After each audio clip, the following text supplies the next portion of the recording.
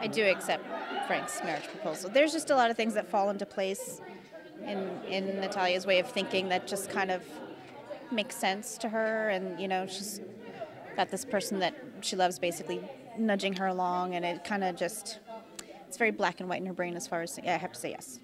This is the right thing to do. And we talk about it and both say this is the right thing to do. It's probably also a way for both of them to find a safer place too.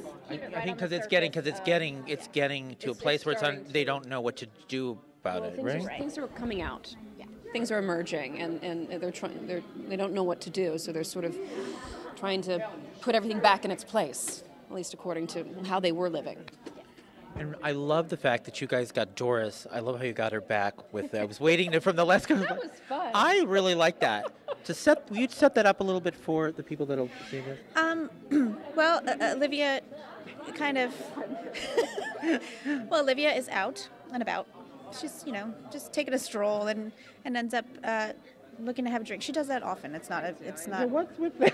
Well, it's just like one drink. She doesn't get wasted all the time. She goes, yeah, that's bad. But anyway, so she goes to have a drink. She stumbles on ladies' night, blah, blah, blah. Turns out ladies' night is really just solely for ladies. She doesn't really, and then she, kind of realizes where she's at and takes it all in. And there's Doris wearing a hat.